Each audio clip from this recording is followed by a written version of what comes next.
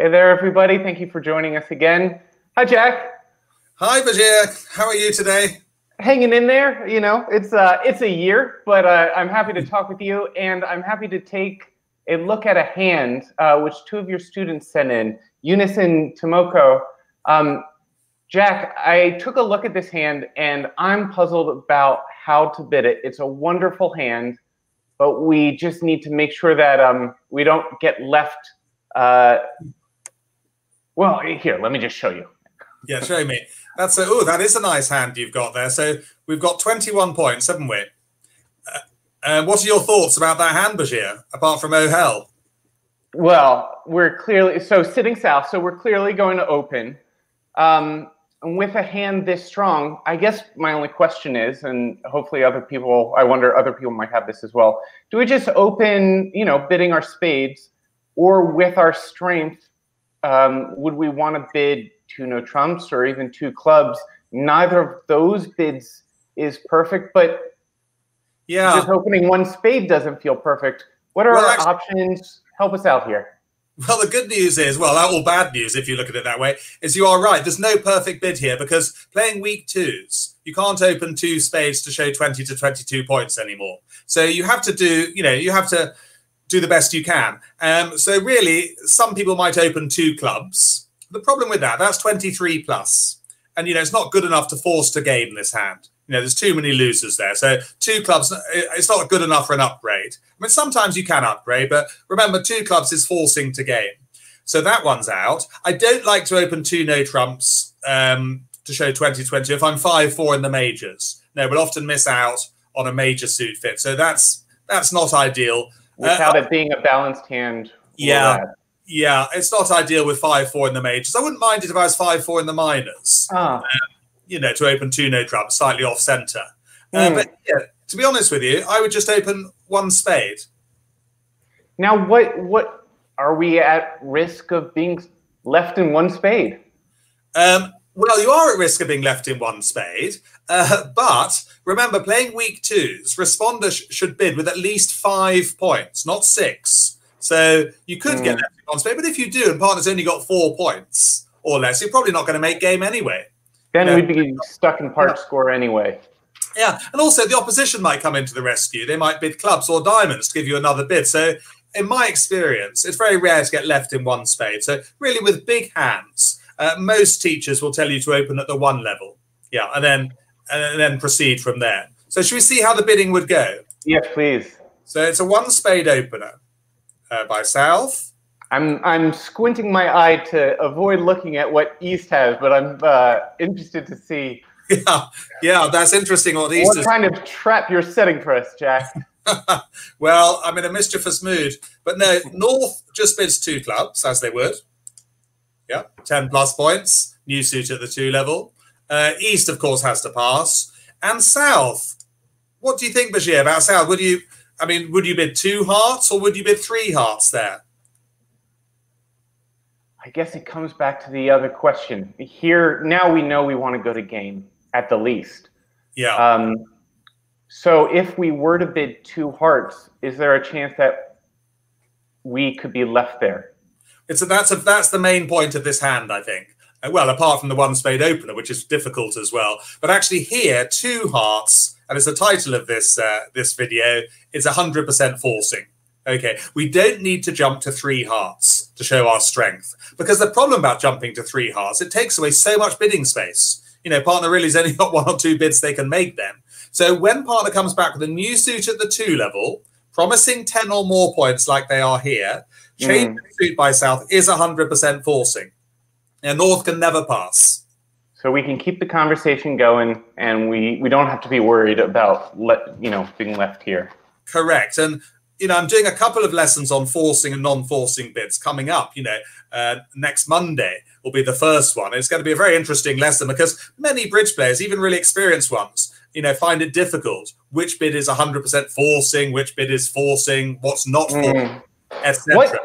What would a 3 heart second bid communicate? Well, it would describe your hand quite well. It would be what we call the jump shift. So it would show 19 or more points and 5 spades and 4 hearts. So it does describe your hand well. But there's no point bidding 3 hearts if we can bid 2 hearts, which is 100% forcing. And it saves you so much space. And by not bidding 3 hearts, it's not that we're denying that hand. No. We're just taking a slower route to have that conversation with partner. Correct. So this 2 heart bid could be a minimum of 12 points. It could be up to about 22 points. Yeah. And it's not denying that higher end. No, it's definitely not denying that, loads of points. But the key thing is, over change of suit at the 2 level, this is 100% forcing. Yeah, so we can be... I mean, obviously, if you're playing with an inexperienced partner, you might have to jump to 3 hearts, if you're a little bit worried that they might pass. But an experienced partner, and certainly one who's done some of my lessons, will know that this is 100% forcing. Fantastic. Okay, so that will send it back over to partner. Let's see. What would you bid as the north hand now? Here's putting you on the spot. You've got 12 points. Okay, so sitting north. Well, what we know, we also know 5, that south hand, partner sitting south, would have 5 and 4 now. Correct. 5 spades and 4 hearts. We don't have a fit. That's a good point. And we don't know how strong south is. No. But we know we want to keep going and we have to bid. So I guess, I mean, would we go straight to 3 no trumps, or is there something else that we might want to learn about? Yes. Well, I think what you said was right. Some players would support the hearts here. No, to support hearts, we'd always need to have 4 cards for the fit. So as you rightly said, there's no fit. You could go straight to 3 no trumps, but it's a bit of a sign-off. Actually, your best bid here is a bid that some people do forget. It's 4th suit forcing, 3 diamonds. Yeah. And whether you're playing 4th suit forcing or not, it's still a good bid. But if you're playing 4th suit forcing, which we did cover in one of my lessons a little while ago, this is 12 or more points. Actually, nothing to do with diamonds. You might not have any diamonds, but it's asking partner for more information. And that important word in there is forcing, so it keeps that conversation going. 100% forcing, forcing to game. It's a very useful little convention because it means that neither side now can stop short of game. And you can take the bidding nice and slowly, knowing that you're going to, be in game as a minimum. And important for South, it's a minimum of 12 points? Correct. Always 12 or more points, yes. And that's important for South. Well, what do you think about the South hand now, Bashir? I just counted South's points again. And if we have 21 sitting South, and now we know that partner has 12, that puts us at 33, which that's when you start rubbing your hands together and pointing at the fences if things break in your favor. That's right. And you've been watching a few of my lessons. I think you might remember that I call 33 points or more the magic number. The magic number. I do. So are you sitting comfortably there? I am. What are you going to do? Oh, boy. There it is. There it is. There's the big one. Let's not muck around anymore. If you've got 12 points and I've got 21, we've got 33, which is the magic number for 6 no trumps. I think that's a very difficult hand to bid. And I think at the table, if you ended up in 6 no trumps, you've actually bid the hand very well because it is a tricky one to bid. Ah, gosh, what a beautiful hand. What a beautiful auction. Thanks for stepping us through that. Now, can we play it? Can you help us? Yeah, it's quite a reasonably tricky hand to play. So it's a very instructive hand to play. So let's play it out. So we'd lead the 4th highest diamond here. That's effectively the unbid suit of 3 diamonds with 4 suit forcing. So the opponents haven't shown diamonds naturally. So diamond lead. And one thing we must always do in no trumps, of course, is count our certain tricks before we do anything. So let's count them up, shall we? We've got 4 hearts, 3 in spades, that's 7. Ace king of clubs, which is 9. And the ace king of diamonds making 11. Can you see, Bashir, a way to a 12th trick? Let's put you on the spot. We've got 11.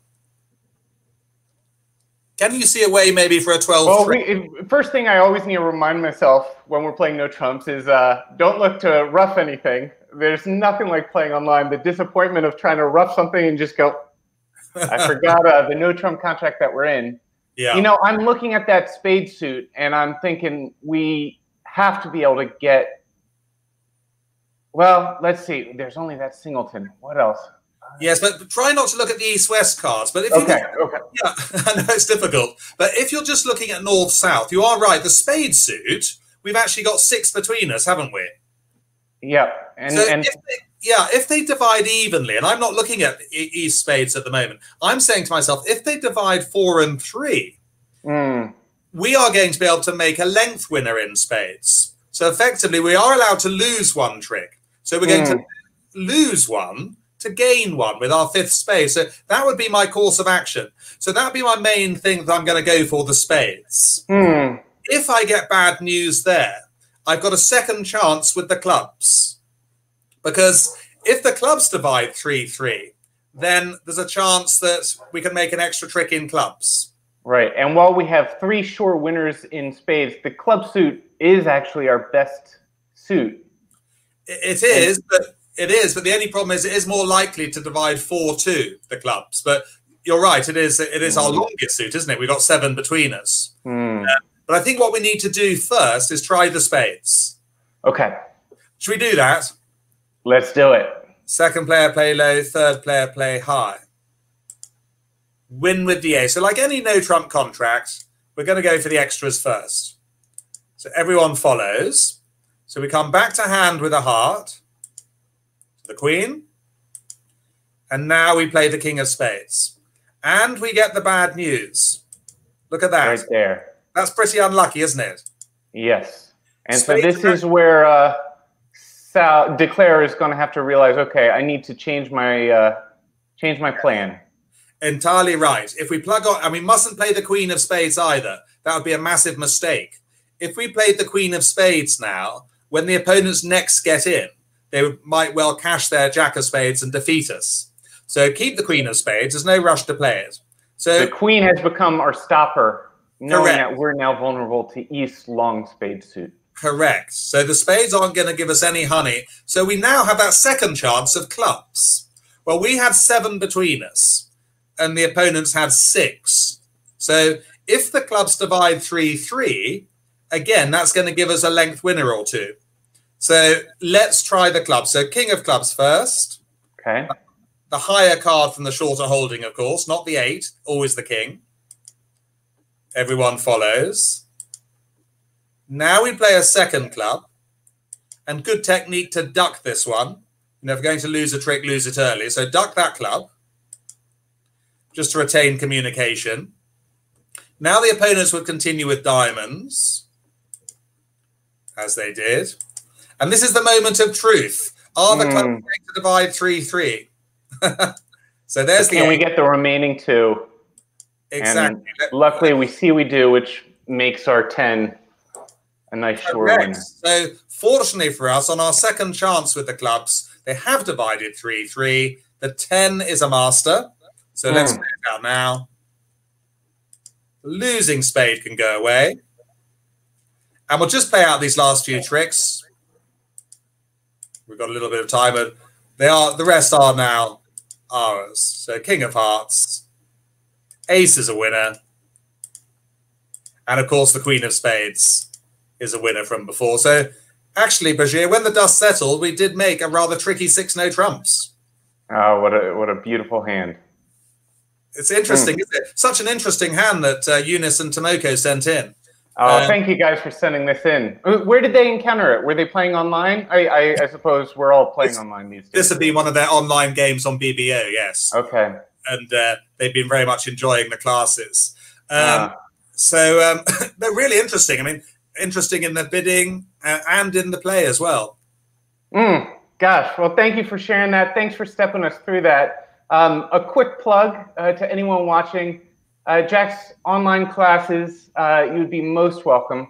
Come to learnbridgeonline.com/Jack-Stocken every Monday. And yeah, you can see, you get to learn from the master. Jack, thank you. This was a lot of fun. Thanks, everyone. I'm always happy to help out on these hands. And as I say, really looking forward to some new classes on forcing and non-forcing. And classes are going to go throughout the winter. So plenty to look forward to. And yeah, happy to help out. Take care, everyone. Bye. Bye, everyone.